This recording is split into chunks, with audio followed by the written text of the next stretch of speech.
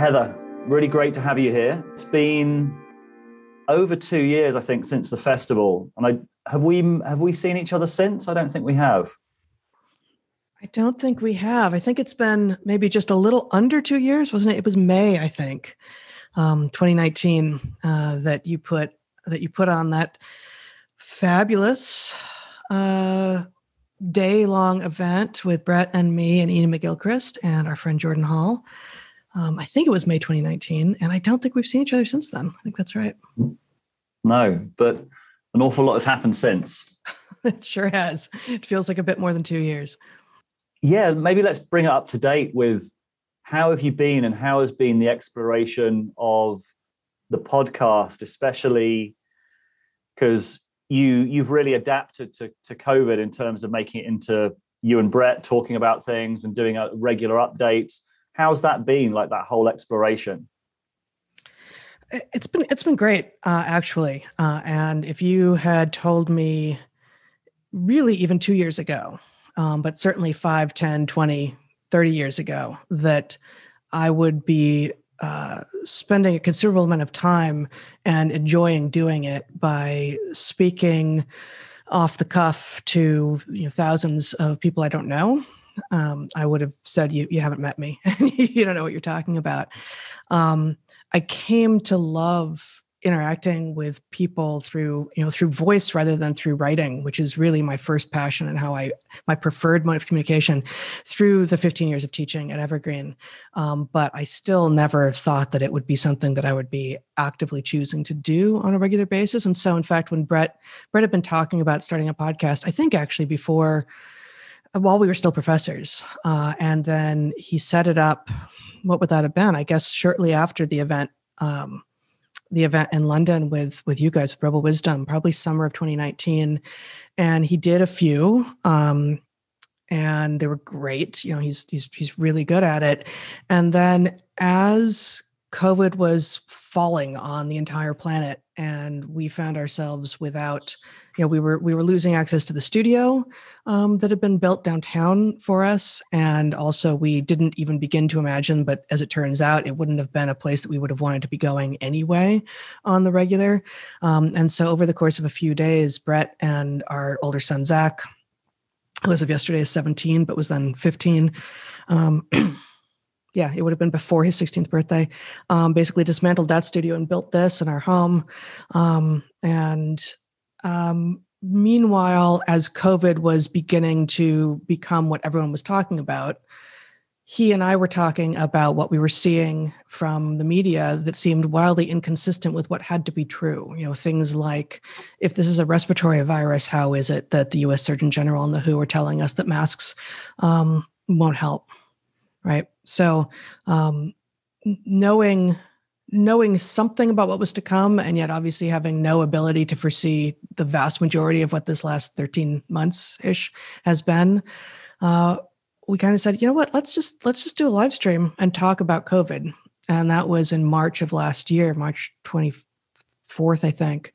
And it quickly became effectively something that we could do to give us meaning while everything was shutting down.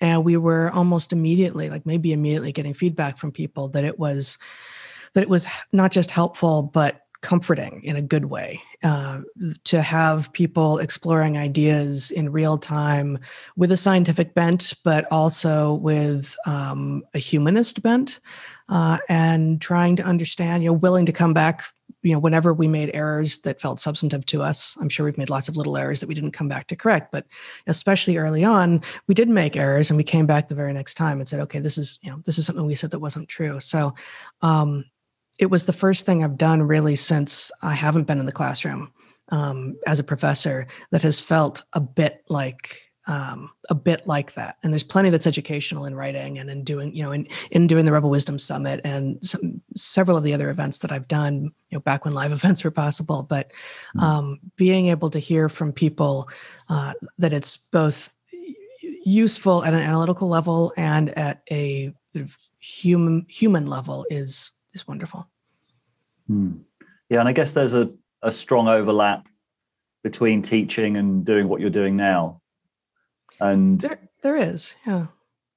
Yeah, and I wonder. You mentioned that you've had one of the things you've been doing is kind of doing a rolling correction of what you've been saying, and what have been the main themes that have come up, and what are some of those corrections or some of those things that you've established and then gone over, and what do you think you've uncovered, and what do you think that you got wrong in that time?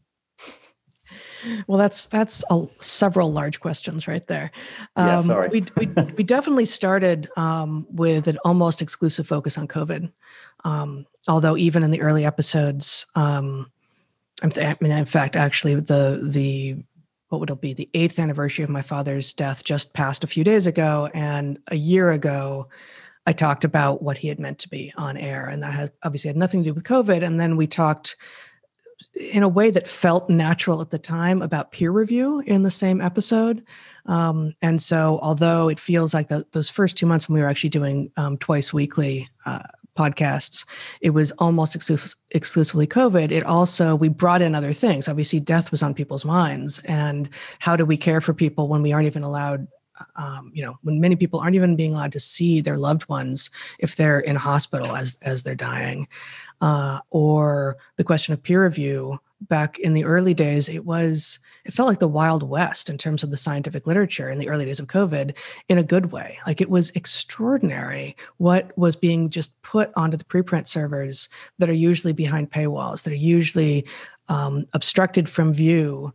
And then who knows what has happened in the peer review process, in the editing process, how long it's been, what didn't get published. And so having, anyone who thought they had some data that they had been able to analyze that was relevant to what the entire world was going through a year ago was able to put those studies up on preprint servers, and we could all see them. So that was extraordinary. And we we analyzed in some depth a few papers, and I think came back, if memory serves, came back a few times and said, okay, we got this thing a little bit wrong.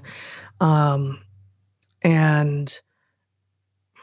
there were things, we were being, for instance, extraordinarily careful early on about fomites with COVID, right? The idea that we were potentially going to get this from surfaces.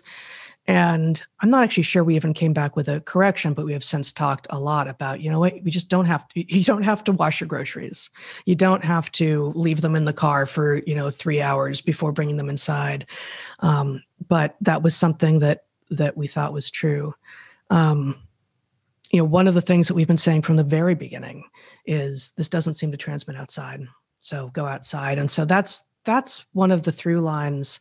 I'm not a virologist. I'm not a public health expert. I'm not an epidemiologist, vaccinologist, any of these things. And the book that Bret and I have coming out later this year does have a couple of chapters on what our bodies are and how they are interfacing with the modern world, and also on how medicine is interfacing with that. But that is from the same level as we talk about food and sleep and sex and gender and relationship and just a ton of other topics. So being able to say, oh, by the way, the things that we actually care most deeply about, the evolutionary lens and actually the natural world, in this case, in this pandemic, and it will probably be true for many such diseases if they're respiratory in nature. You go outside and you're far safer than if you are inside. And so that allowed a pivot to some of the more political things. And of course, when George Floyd died and the protests started worldwide, and then in some cities, the riots started reliably, including, by some chance, the city which I now call home, Portland, Oregon. We did spend a lot of time last summer talking about that, and definitely not my favorite thing to be talking about, but it's a theme that comes up over and over again. And I'm sure that we've misinterpreted some of what we've seen in both directions, probably. But as long as misinterpretations are happening in both directions, I think we're probably on the right path, or at least close. Yeah, and I think a lot of people have a sense of the pandemic as a sort of pressure test to the system, a shock to the system that has pressure tested many things. You could say sense making is one of them. You could say lots of the institutions. What is your sense of where it's tested them the most, and which ones do you think have struggled or seem to have buckled the most? Well, I wonder if it's possible for those of us not on the inside of, let's leave it for the moment to decide the inside of what exactly. If we can determine what is buckling and what, let's see, what was I going to say here? What is actually being tested and what is being revealed to us as if it's being tested? Like what's failing because it was ready to fail anyway. And I'm thinking about, for instance, a year ago now, April, May, some people were saying, this is going to be the end of woke. This is it. Finally, we have something real that we can focus on. And unfortunately, what this has revealed is, I guess for you, probably for your audience, for me, for my audience, for which I'm sure there's a tremendous overlap. I'm not surprised to see further evidence that the media is captured and the medical system is captured and the governmental institutions that are trying to make and enforce policy are captured. And to what degree are all of them captured? I don't know. But at the point last June, I think, when well over 1,000 public health officials and doctors and such signed a letter proclaiming that racism was the real pandemic, that felt like it just felt like a kind of end. And there felt like a lot of ends here, but that felt like one of the ends of discourse. Like we are literally, the world is relying on you and people like you as public health officials, as people with an understanding of what this virus is, hopefully, to help us out here. And you are making a pronouncement that is so explicitly political and so unactionable at the epidemiological level. How can we possibly trust you now? And so, the breakdown of what turns out to have been misplaced trust is, I'm not sure it exactly addresses your question, but I think that's the thing that has been revealed to even more people than those many of us who knew that was already happening. The breakdown of sense making was happening, but just like the onion's getting smaller and smaller, the layers are being peeled off and off and off. And I don't think that analogy is exactly right, because I don't think there's a single kernel at the middle. I think that this is several systems failing at once, which don't in any way require, nor do I imagine, although it's possible, that there's a single conspiracy at the center. It doesn't require that. It's just a massive failure of systems and sense making. And the CDC, I think, just last week or so, sort of repeated this absurdity that that racism is the biggest public health threat, and it helps no one, but it appeases people in the short term. And while that's happening, what other nefarious progress is being made? Well, we'll find out. I don't know right now, but I think we'll find out. There's a question I really want to ask you before we transition to the Q&A portion, because I heard you talking about it, kind of riffing with Bret about it, kind of how the algorithms create different ecosystems. That's something I've been thinking a lot about, particularly during COVID, and feeling that a lot of these narratives, like what I see as all these different ecosystems, and the narratives never really meet. Like I share an interest in the lab leak hypothesis, and I've talked to Bret a little bit about that. And I've been trying to do a piece about it simply because I just see that on one side, it's considered like a conspiracy theory, and on the other side, it's become established truth. And it's very difficult to find people on what you might call the sort of consensus mainstream side to actually come and talk about it. And I see lots of these different narratives being completely fragmented. And what I worry about is that we're not seeing, the marketplace of ideas needs heterodox ideas, but it also needs to test them properly. And my fear is that we're seeing heterodox ideas mixed in with genuinely just completely wrong ideas and are not being tested. And the mainstream is sort of insulating itself from the challenge of those heterodox ideas. maybe you might want to riff on that first. But then I was going to ask about, you talked about where you felt that your podcast and your work was being placed algorithmically and that being a problem. But maybe we'll talk about the ecosystem thing first.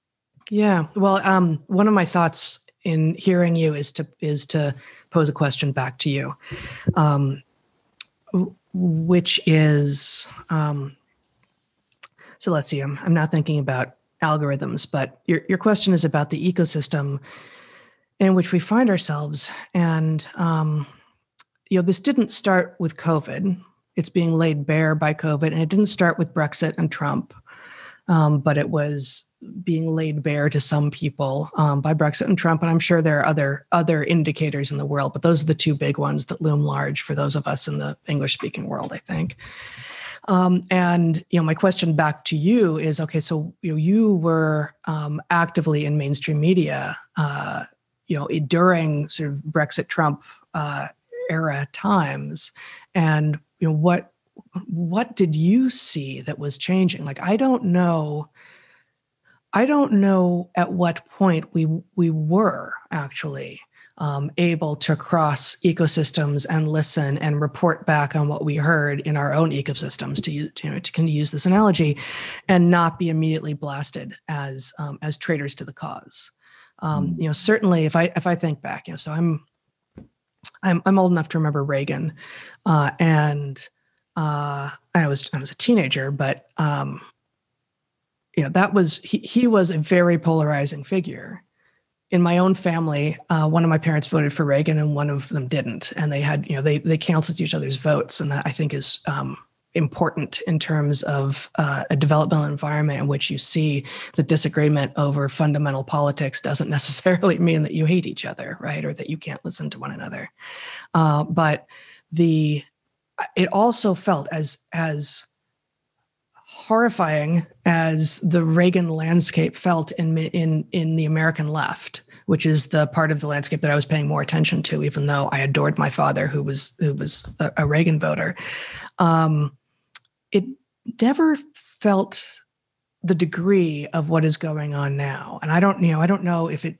Then in the U.S., which I'm more familiar than with British politics, although in the 90s, my parents were living in Britain. And so I have some sense of what's going on then.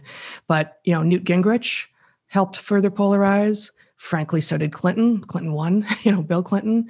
But, what it still feels like there's a series of step functions, and that something discrete and maybe irreversible happened in like the early mid-teens. And I don't have a great sense. I know sort of in the social world, that was a moment when, Jonathan Haidt and Greg Lukianoff have pointed to, like, that was when trigger warnings and safe spaces on campus started to happen. And that was when I began to see some of my students start to use some of that language as well. That was when a lot of students were on mood altering drugs. That would have been, the rising class of people who had been raised who were entirely net native, screen native. So there's something there, but there's something else politically, and I don't have a beat on it. And I'm wondering what you think. Yeah, I mean, you see, I before you mentioned Jonathan Haidt, I was thinking back to him, because he said he feels like he dates it back to about 2013, 2014, that Exactly. Something significantly changed in terms of the all-encompassing nature of the split, and that even back in the Reagan times, people would disagree, but it was happening within a framework of, if not respect, then at least kind of understanding or something. And that's lost. Like, for me, it feels like the guardrails have been lost. So it's now not just that these people are wrong, it's that they're evil, that they're bad, that there's something fundamentally wrong with them. Like, and I think part of it is that social media has allowed the spread of really toxic behavior patterns, and that's psychological splitting. That is kind of like the most dangerous way of looking at the world, which is literally a psychological splitting that comes from serious disorders, I think, has leaked out, and it's influenced everybody. I think that's part of it. Maybe, there may be a trade-off built in to multiplicity, to having to having, the more voices, the more experiences you have, which is the world that we live in. And, except for a very few, very few people aren't arguing for a return to any kind of homogeneity, nor in the case of the US, was it ever a country that was intended to be that way. But it is more and more difficult to know what the shared framework is when you are effectively a global, not so much a melting pot, but kind of, a stir fry, where, we would like to be able to retain our individual identities, but also come together as a whole. This analogy is going to go off the rails pretty quickly, but, if we can aim to be, fusion cooking in which we still retain identity and are still identifiable, I feel like that's the goal. And the pushes and pulls are around, to some degree, a loss of understanding of what that goal might be like. And maybe it is that we don't have a collective understanding of what we're hoping for. And I feel like kind of explicitly, that's what the Brexit arguments have been about, right? Like what is Britain?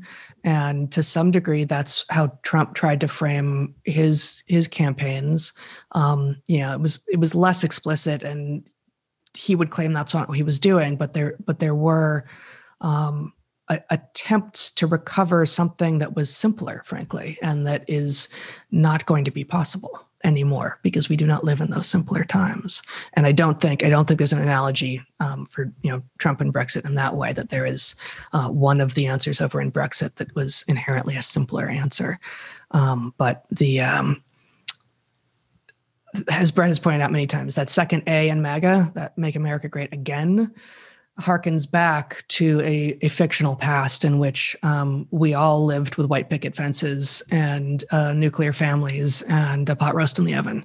And maybe that's not exactly what it calls up for everyone, but that's certainly not a past that a lot of people ever had access to. So how do we move forward in which those people who want that and other people who want something else that doesn't infringe on the rights of the other groups can all get those things without creating fictions about history that leave some people feeling deeply unheard and therefore like legitimately hurt, not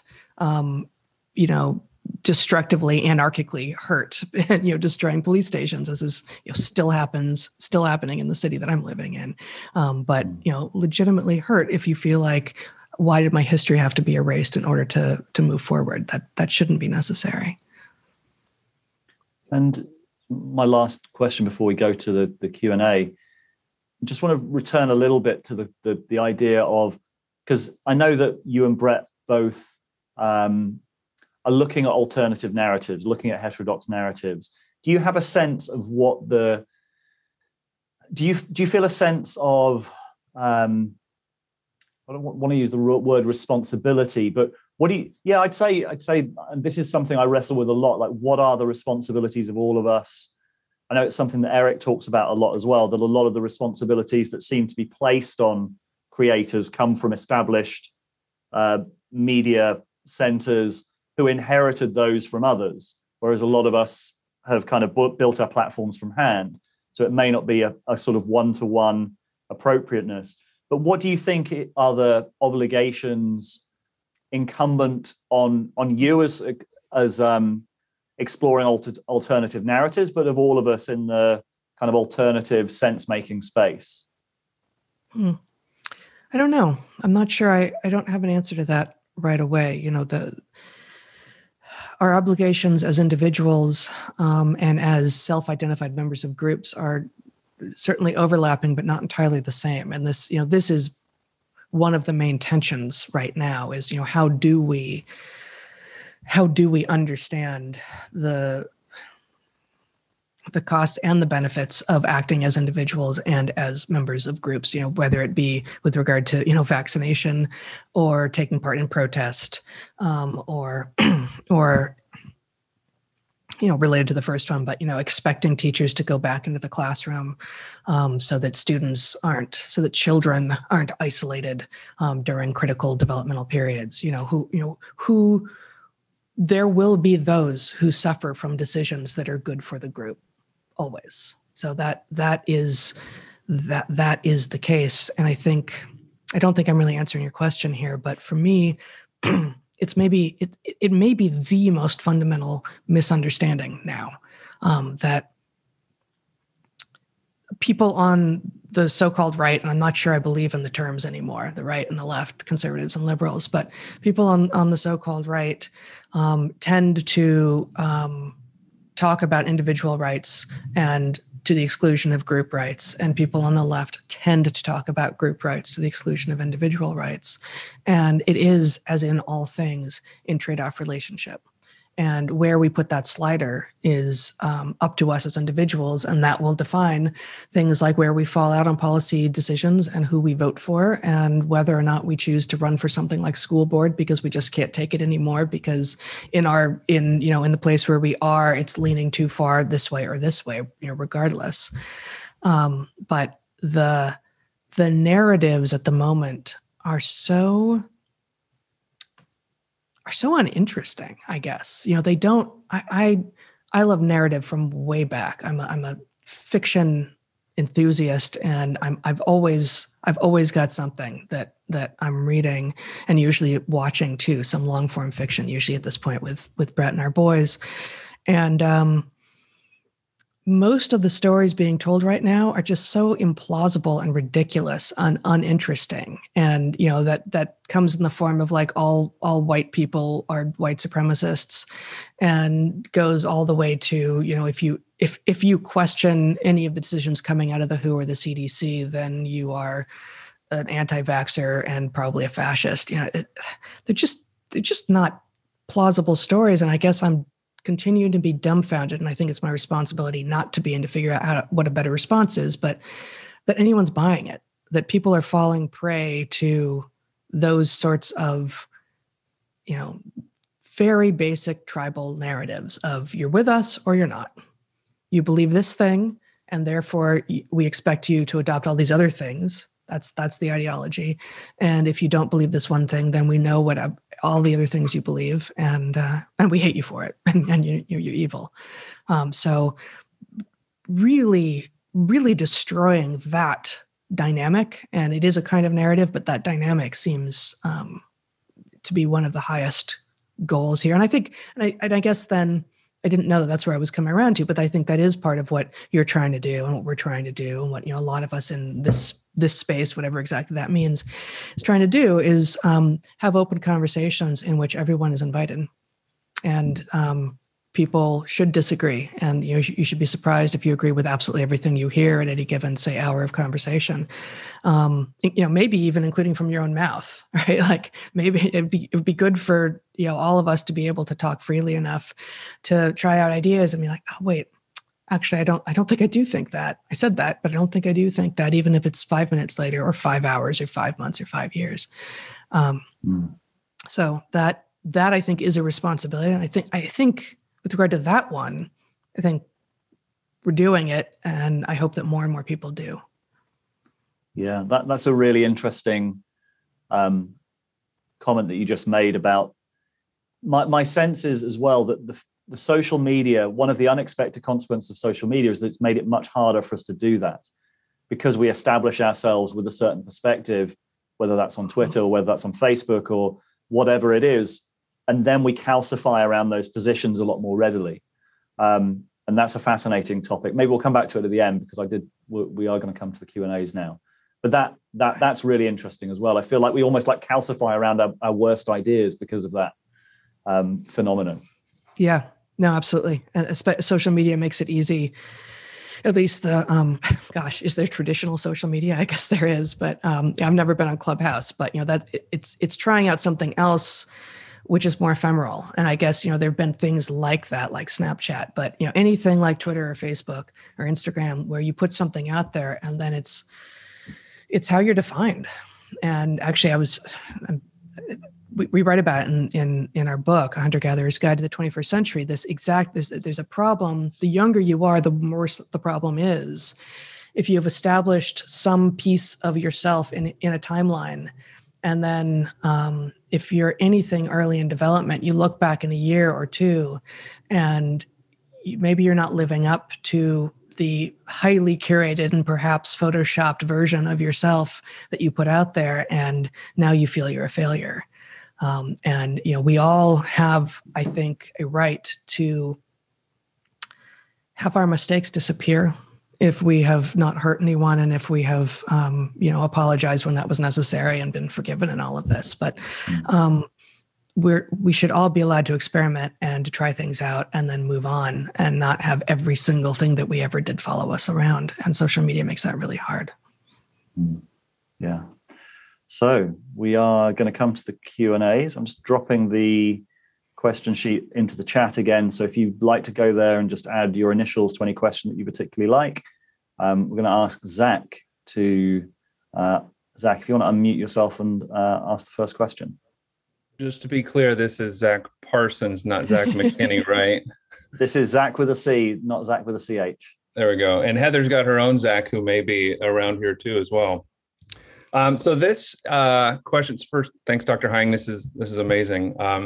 This goes back to your one of your previous hats that you've worn, and this is coming from a former adjunct professor. So, can you speak to the adjunctification of higher education and the potential business models to capitalize on the relatively high supply of graduate degrees on the market? Or asked another way, how would you build your own analog to a university in the 2020s? Boy, that's important and giant. I will say that one of the things that Evergreen did right, I'm going to start by using that implausible opening.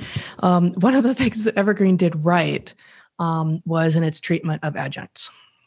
So we had a tenure system that we didn't call that because Evergreen didn't call anything what everyone else called it. We were not tenured, we were converted, literally.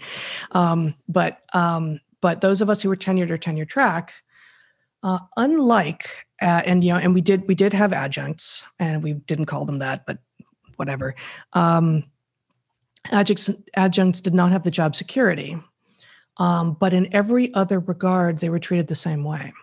So until the very last few years, they actually made exactly the same amount of money as tenured and tenure track professors. And they had, again, not the job security, no 3-year, 6-year, and then lifetime contract, but had the same governance rights and votes if they showed up at a faculty meeting, and there were votes having to do with hiring, firing, anything that wasn't personal to that individual.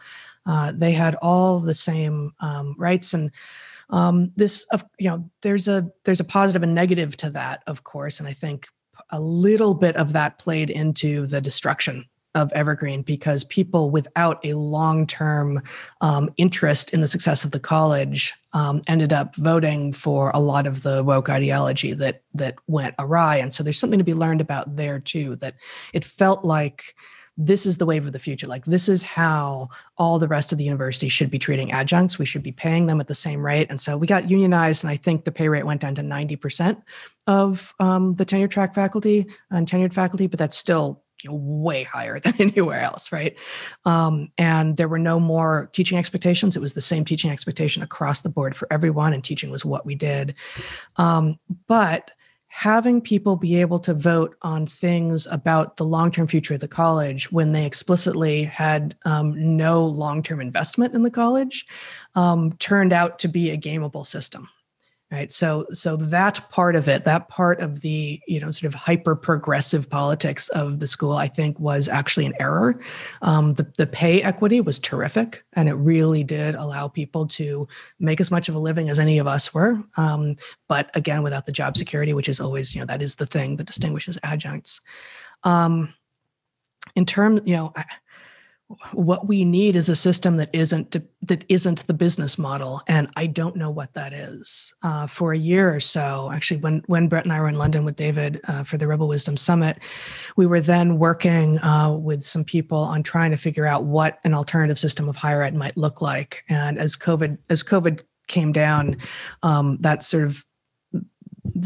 scattered. And so we're not actively on that project now, but it is long-term one of the things that I'm most interested in. I think the evergreen model of full-time engagement with programs and therefore with students was extraordinary. But of course, a lot of what academics are doing is research. And so, how do you play off the teaching and research things against each other? And Britain is different, and I don't know as much about exactly what the funding situation is there. But in the U.S., NSF and NIH have basically helped make the U.S. until recently leaders in the world of science and technology, and helped create this problem.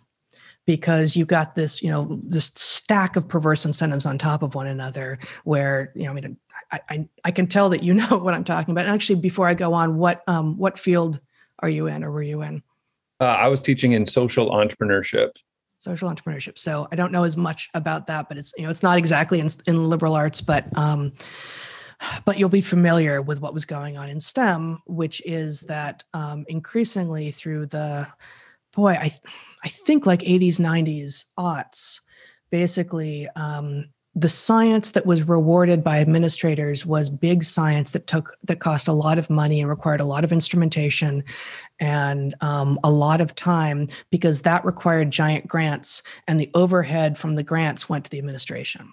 So I actually spent a year between my bachelor's degree and my PhD working in a grants office at UC Santa Cruz. So I got like the inside baseball on grants administration for a year before going into grad school. And I believe at that point, the overhead rate at Santa Cruz was 63%. And I may be wrong about that, but 63% of any dollar earned from, brought in from NIH or NSF went directly to the university. And that, that's great. It meant that you had a world-class university for, the paths and the libraries and, the personnel and all of this.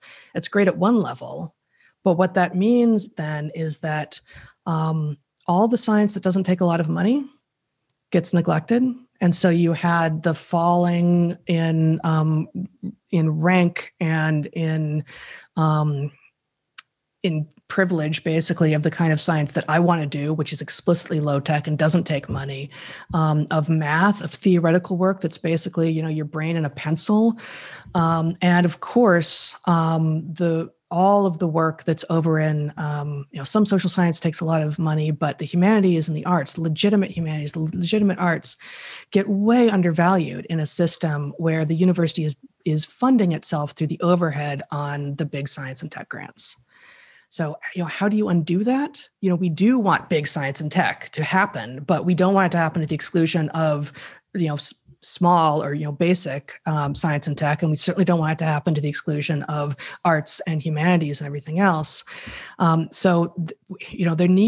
market cannot continue to play as large a role as it's playing in how it is that faculty are getting chosen, like who to hire, what kind of things to hire, who gets promoted, who gets released from teaching. And what that does is it frees all the people who then become activists to take all these governance positions. And that's literally what happened at Evergreen. You had all these people with no other power who are like, well, I'm just going to go into governance and we're going to become a giant voting bloc. And hey, look, we can destroy a place.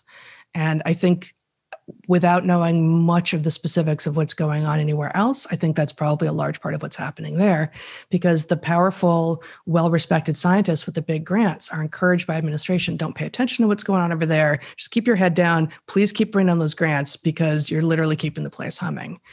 And it means that the people with perhaps the best skill set to figure out what this is and to see it and to stop it are literally paying no attention, because the incentives are not there to pay attention. So I didn't propose any solution there, but I laid out a bunch of the particular problems that I know exist. I don't know if you wanted to follow up. Yeah. No, that was, you reframed some things that I had not considered at all, which is exactly what I was sort of hoping for. So if you do come up with that big aha, let David and Rebel Wisdom know about it as well. Yeah. One thing I would say is that I have written and spoken about this a little bit. So I've got a piece called On College Presidents in a journal called Academic Questions, which I think is out there. If not, I think it's on my webpage if it's not out available through the journal. And then I gave a talk at Oxford in I guess right after the Rebel Wisdom, or right before the Rebel Wisdom thing back in May of 2019, and which is also out there, and you can find it on my website, on effectively what has gripped the academy. And they were expecting me to talk about just the woke gripping, but I talked about the money. I talked about the money and the problem with the grants as well there. Well, thank you. It's obvious that you care so much about this. So really, when you have that breakthrough, let's bring her back, David. No worries, we'll do. So we're going to switch from education to sex and gender, which is something that you have talked about before on Rebel Wisdom as an evolutionary biologist. And it's a question from that she's asked if I can read for her. It is reasonable to claim that gender dysphoria is real. It is also reasonable to claim that sex hormones in utero will have a range of effects on the brain. What is more puzzling to me is why your discussions so far imply that the latter is the only or best explanation for the former. Clinical psychologists such as Ray Blanchard and J. Michael Bailey have offered alternative psychological explanations, including autogynephilia, which is still consistent with being truly dysphoric. Are there good reasons for rejecting these alternative, potentially simpler explanations other than being incompatible with the born in wrong body narrative? That's a great question. I'm not super familiar with them, but I know the hypotheses broadly, and Ray Blanchard, and have respect for him, and I don't reject that hypothesis. Largely, when I talk about, and the sex and gender and trans stuff is a set of hills that I will die on, because it is so completely in evolutionary space, and in space that I've been thinking about since I was an undergraduate, doing research on since I was an undergraduate. Those people whom I have known who are what I understand to be truly trans, I do not think have the autogynephilia, and I don't even remember if I'm pronouncing it right, if I've got the whole word there. I feel like I may have dropped a syllable. Just maybe should we say what that means? It's being attracted to yourself as the opposite sex. Yeah. So it's theory. Yeah, I mean, I guess, and I will probably butcher this, but I guess the Blanchard, and I can't remember the other name that you read there, but his, at least, and maybe their hypothesis is that people are one of the reasons that people become true trans, as opposed to any of this performative stuff or social contagion or any of the other reasons. But the true trans phenomenon is sometimes explained by their hypothesis as exactly as you say, David, being sexually attracted to the idea of yourself as the sex that you were not born to. Whereas the other one, I don't even know if there's a word for it, a name for it exactly, but is sort of broadly understood to be feeling yourself born in the wrong body. And that feeling yourself born in the wrong body thing, which is an older hypothesis. I think it's been around for longer, and it's something that started to get pushback. I don't even know when, but by some people from a number of different areas. Some of them is the trans activists, most of whom I don't regard as true trans. I regard as activists who are performing something for some reason. And I feel like that's bad faith, and they're not interested in actually supporting truly trans people. And the idea of wrong body was actually just offensive to them. And so they resisted it. And then there were some people who were pushing back, like, I think, probably, although I don't know if he actually did, Blanchard and adherents of his hypothesis, who said, yes, sometimes, but sometimes there's also this other explanation. And I suspect actually that there are, in fact, I think I know that there's more than those two hypotheses for, what explains true trans. And God, I think I talked about this with Megan Murphy recently, and I mentioned it there and I haven't looked it up since. There is, for instance, an actual genetic error known from a tiny group of people in Haiti. I think it's Haiti. It might be Dominican Republic, wherein in this one village, there is an incredibly high rate of trans people. And it turns out to be, we actually have a mechanism on it. We actually can see, and I don't remember all the particulars, but there's actually a genetic reason for it. And so, that's a third explanation, but that's again, more like born in the wrong body. Like, brain sex doesn't abide by, anatomical and physiological sex and chromosomal sex and the gametes you produce. At base, that's what it is. It's the gametes that you could or did or will produce that is descriptive of what your actual sex is. So I guess I would say I don't reject that. I don't know as much about it. I don't know any people who have who are trans and who appear to me for whom that is the explanation. And whereas I can say, when I get pushback from, for instance, radfems, with whom I am in, some alignment on things, but who say, what do you mean trans is real? There's, it's not real. I can say, no, it is. I know people for whom I am absolutely certain they were miserable and could not do anything else in their lives to resolve the disconnect between what their brain was telling them and what their actual sex was.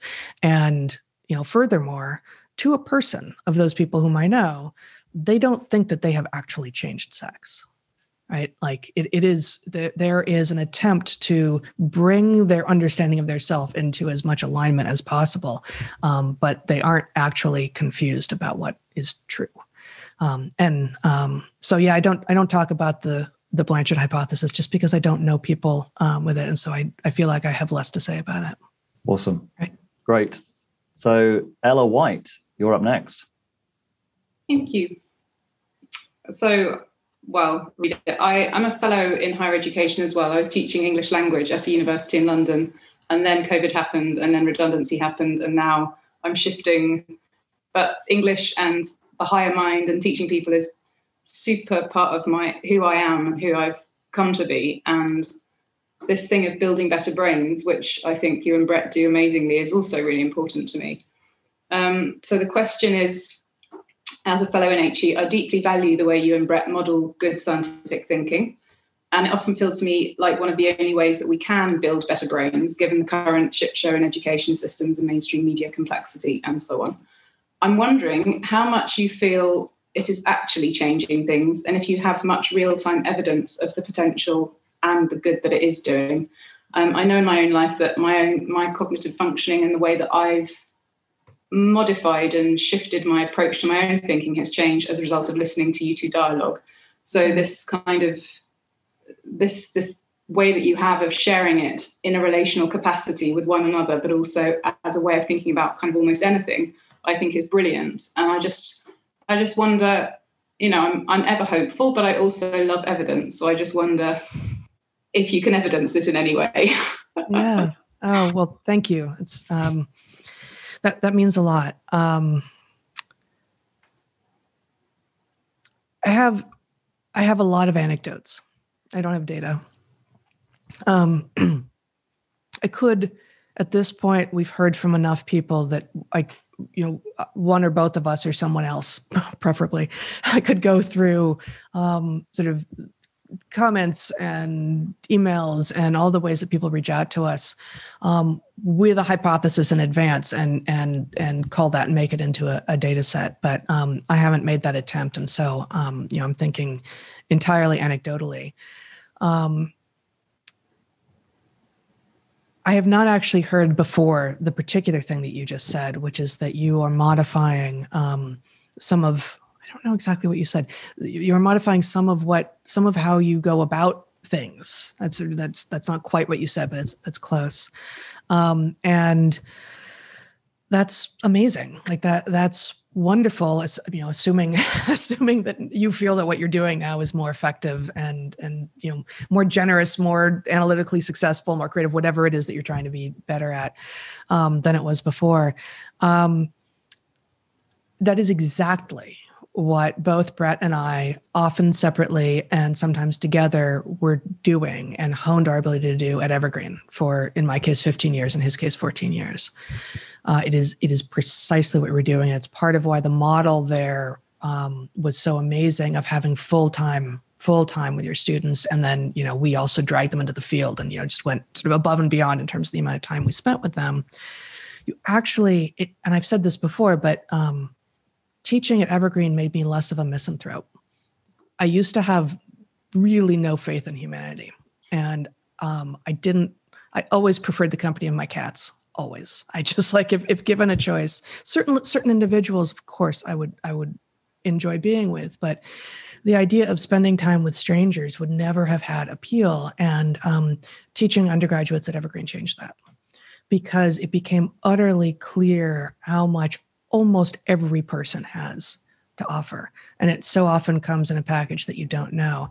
So that ends, much to our surprise.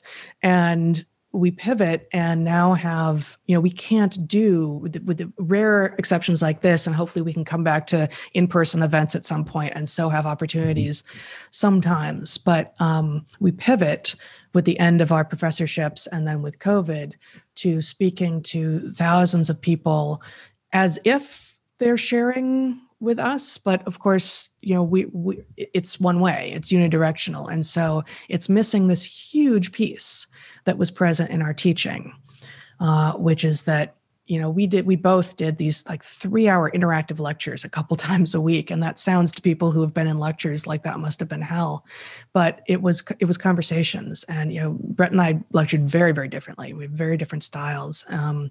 But the thing that unified them was the back and forth and here we're going to explore things. And, that thing that you just said, Deborah, Sam, whoever it is, we all know each other. We all know each other's names. I don't think that's right. Here's why. Oh, you do think it's right. Tell me why you think so. And you could do it in real time. So that is obviously missing from these conversations, but we're reaching orders of magnitude more people. And so I'm thrilled to know from you and from the, at this point, thousands of people who we hear from with some regularity that people are listening. And, maybe they came for the talk about, the woke revolution, or they came for the talk about COVID, or they came to talk about nature, whatever it is, whatever got them in the door. But very often people say, oh, well, I stayed because you're engaging each other in a way that I don't actually remember seeing people engage each other. And actually, this is something that we were able to see in our classrooms as well, that I loved teaching alone. And I had one other teaching partner whom I adored as well.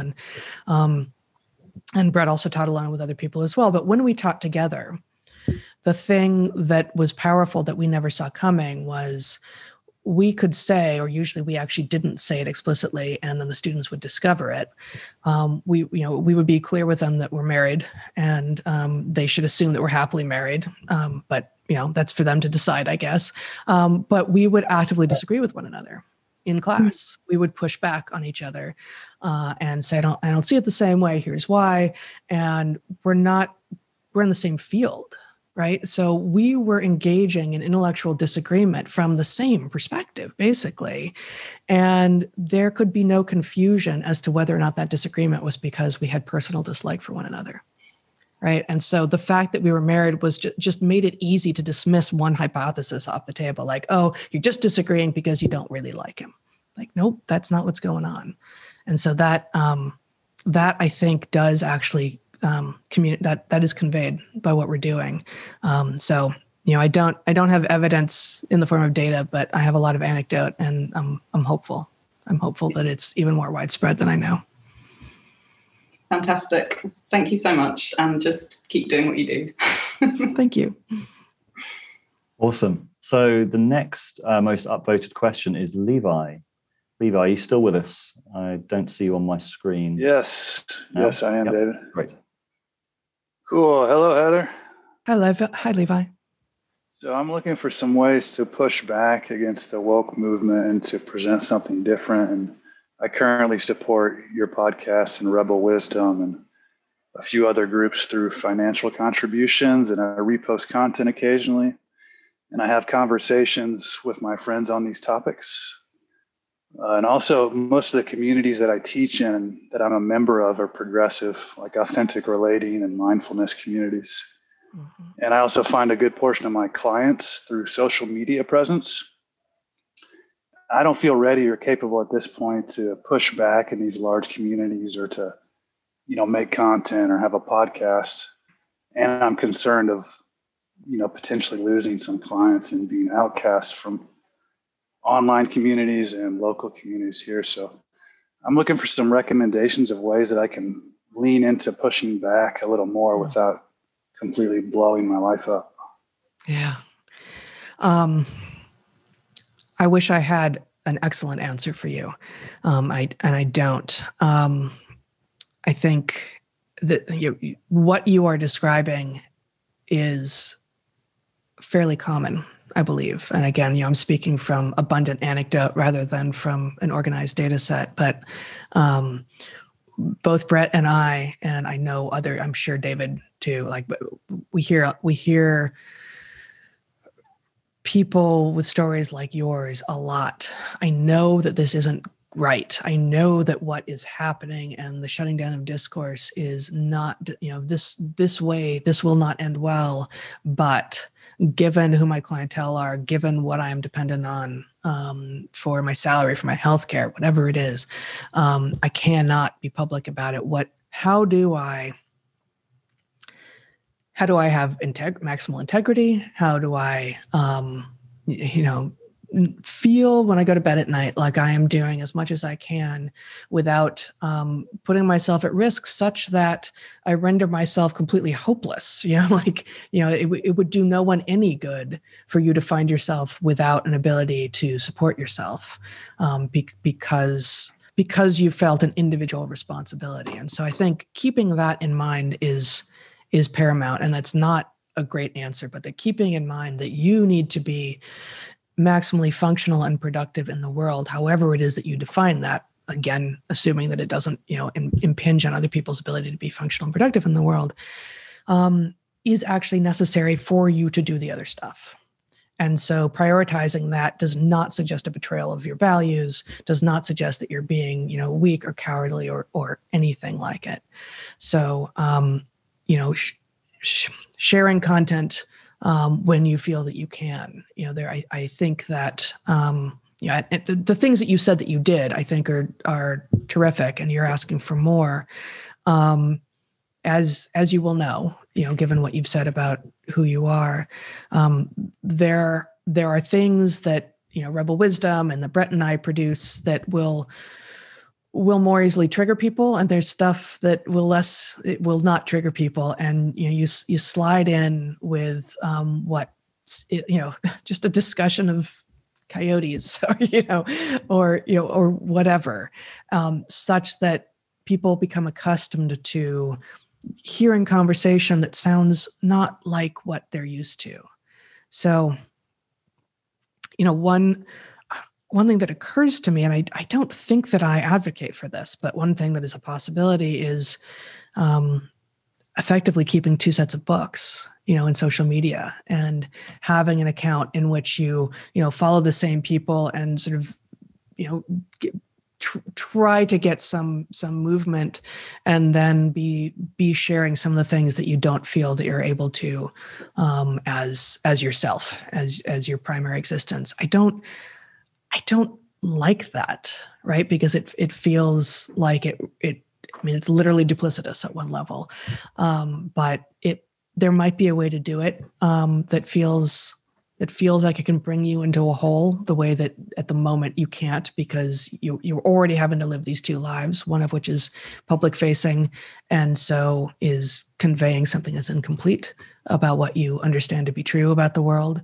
I don't know, when I interact with real people now, it's, of course, we're all masked, so who knows, but like increasingly there's some chance that they'll recognize me. So it's a little different now, but working with the assumption that I'm anonymous, which I usually work with that assumption, even though it's not always guaranteed to be the case, I increasingly do what actually Bret has done for decades. And I engage every person I interact with, if there's not a line behind me, at the store, at the doctor's office, the front desk person, in some real way that isn't just small talk. And at least in Portland right now, the number of people who quickly are grateful to have the veil fall away and to say, I can't believe what's going on with the leadership here. And how do we help the homeless while getting our city back? And why isn't, what can we do to actually, shut down the anarchists, et cetera? Like that, that's a very local situation. But to listen to the national media or even the local media on what the populace thinks in Portland, you wouldn't think that we were out here.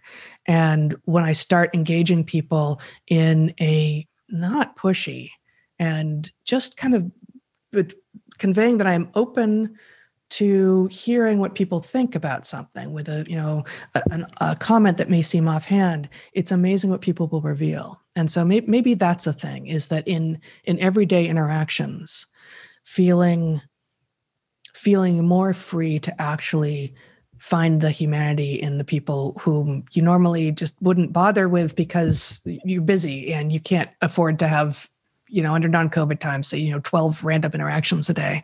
But I actually find it rewarding and surprising, and that might be a way in. Great. Thank you so much, Heather.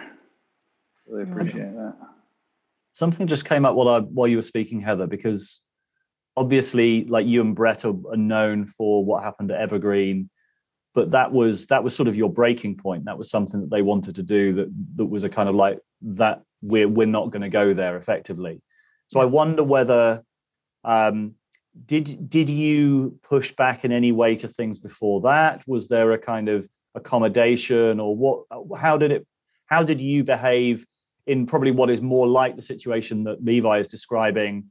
Where it's not like you're being forced to do something, and if you don't do it, you are making yourself a target. How was that before? Because it was one of the most woke environments, I think, probably in the country.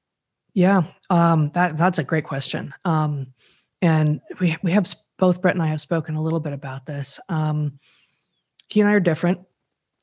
He's much more likely to go in sort of gunslinging to an interaction and to put up with nothing. And I have been historically, although I am increasingly less reticent to get involved. And the story that I would tell myself was, it will make no difference. And that was, in fact, the story told by the 3, 4, 5, 6 friends, genuine allies that I had and still have at Evergreen, including the one guy with whom I taught a lot, who I loved teaching with.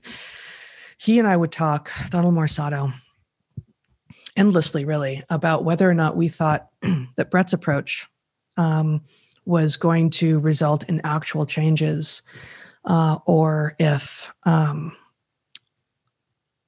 it was just lost. And in thinking back on those conversations, I can see Donald and myself going, well, if it's just lost, what are we doing? Like, shouldn't we be looking for other lines of work then? Because none of us are going to be pleased to be teaching an environment in which this thing takes over. And so maybe as much as sort of temperamentally, neither my friend Donald nor I were willing to go in as aggressively as Bret did to the faculty meetings and such. What we did do, both of us, and again, a handful of academic staff and a smaller number of faculty, was have those conversations in the corridors, in people's offices with the doors closed. And we knew for sure that it was actually a majority of people who didn't approve of what was happening. And still there, it happened, I think, because they could see that it looked like it was a lost cause. I think that as Evergreen blew up, despite being two of Evergreen's most popular professors who are beloved by students and disliked by the activist faculty, and that was sort of it. Somehow we were going to lose our positions there, and so in that climate, for those frankly, I think majority of people who saw it for what it was and didn't approve to stand up would have just been a suicide mission. I think they're wrong. It requires, it's density dependent, right? As so many things are. You have a critical mass of people who stand up and say, I will not abide this. And suddenly there's no abiding this. And 2 wasn't enough, 2, 3, 4, depending on how you count. But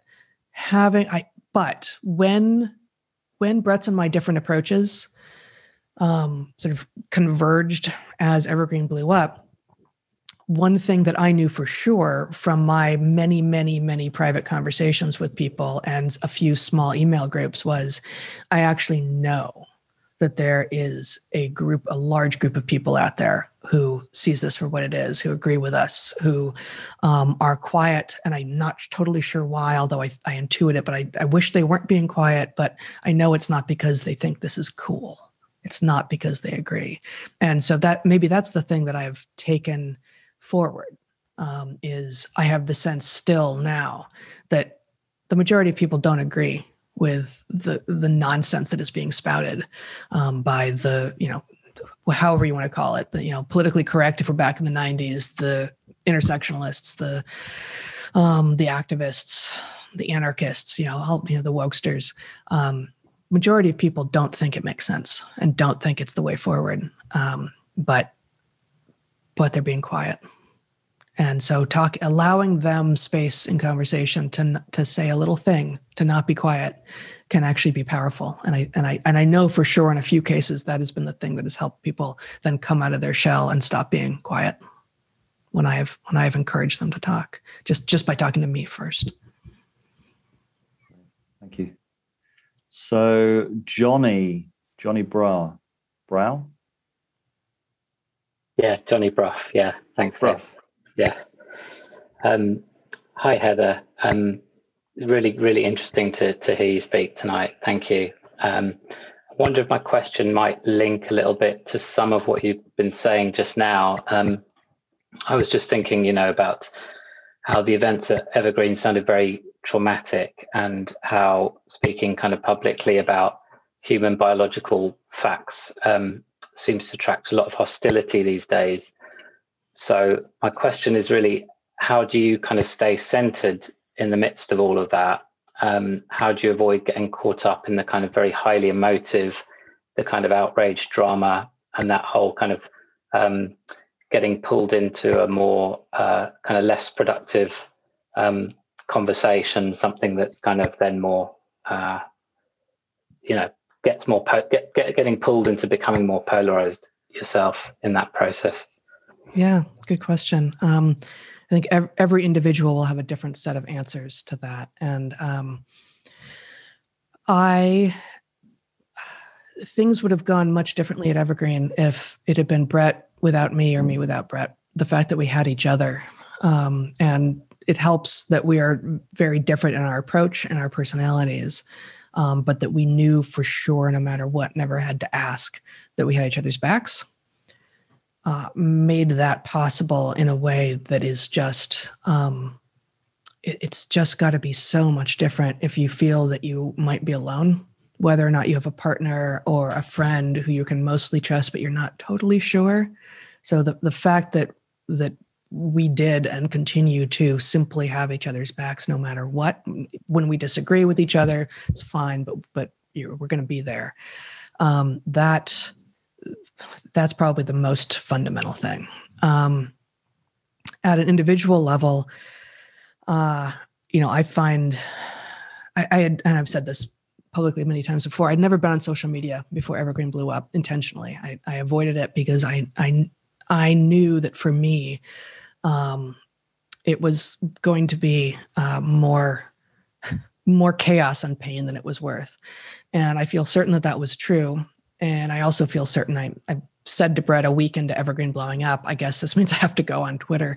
And I needed to, and it was the right move. And gosh, I believe I said in conversation with Bridget Fedesi last week, like, Twitter is exactly the mess and horrendous place that people said it was. And it's also a wonderful thing. It's also a place of opportunity, and figuring out, knowing that, as Tristan Harris has, made clear to the world, that its algorithms are designed to addict you, and watching how it does it, and watching yourself, like having sort of distance.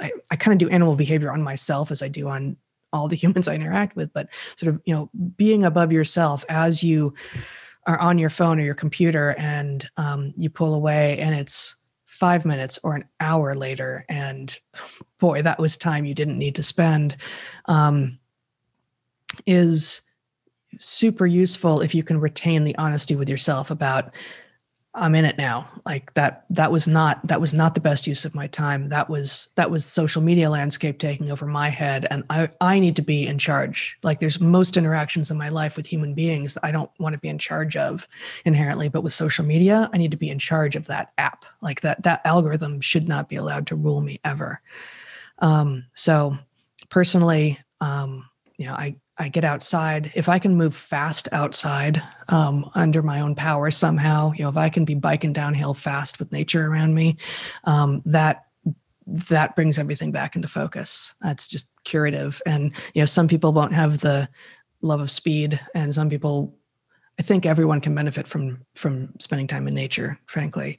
But for some people, it will be meditation. I was lucky enough to spend a few weeks when I was a teenager with Thich Nhat Hanh and a bunch of poets at a retreat, learning how to meditate and spending a lot of time doing walking and sitting meditations a day. And I don't do it explicitly now, but for some people that will be it. Writing, playing music, creating, pulling yourself out of especially the virtual morass, where it's not whole people. This would be better if we were in person, but this is as close to in person as we can get virtually, because I can actually see you and hear your voice, and that's a lot better than some text on a screen, especially if typed by an anonymous avatar, because who knows what that is, and if it'll be the same person or bot or whatever it is, piece of code next week who's coming at you and trying to trigger you and trying to win, trying to beat the evolutionary systems that we're all laden with, give you the dopamine hit, make you feel bad. And don't let it win. And, know yourself well enough to know what it is that you can do to recenter yourself and give yourself that gift as much as possible. Thank you. Thanks very much. It looks to me like it takes like a lot of courage to stay in the fray and keep a level head and keep doing what you're doing. And it's hugely valued. So thank you. Thank you. Great. That's a really nice note. We're coming towards the end. We've just got 1 minute left. That's a really nice note to close on. There will be an after hours that Clay will be hosting, but we'll hand over to him in a second. But Heather, do you have any closing thoughts you haven't expressed yet? I have a lot of thoughts I haven't expressed yet, David. I know. But nothing comes to mind here. The questions, such great diversity of questions and topics. And I've since meeting you, I think we met, David, here in Portland, probably at the end of 2018, shortly after Bret and I had moved here with our family. And from the very first moment, you and Bret had already met in person in Texas, I think. I have been delighted by the breadth of topics that you are willing to explore and that you encourage the exploration of. And I think it's something that we very much have in common. And the questions here have been indicative of that. So this has been a lot of fun. The film you just watched was a conversation that happened in Rebel Wisdom's digital campfire. So to join conversations like this, to submit questions, stay for the after hours hangout to talk about the ideas in the films, and to practice and develop some of the skills we talk about on the channel, check out the membership options. There's 3 different levels of membership. Sense makers get to join our regular Sense Maker showcase events with some of the most interesting thinkers around. And also the monthly Wisdom Gym sessions, where we speak to and also have a chance to work with some of the world's best teachers and facilitators. Explorers can join the Rebel Wisdom Book Club sessions, the monthly philosophical journey sessions, and also the regular Skills Academy to practice skills like mindfulness, sovereignty, and sense-making. From now on, all members get to join our monthly AMA sessions with us, where you can ask any questions about anything to do with Rebel Wisdom.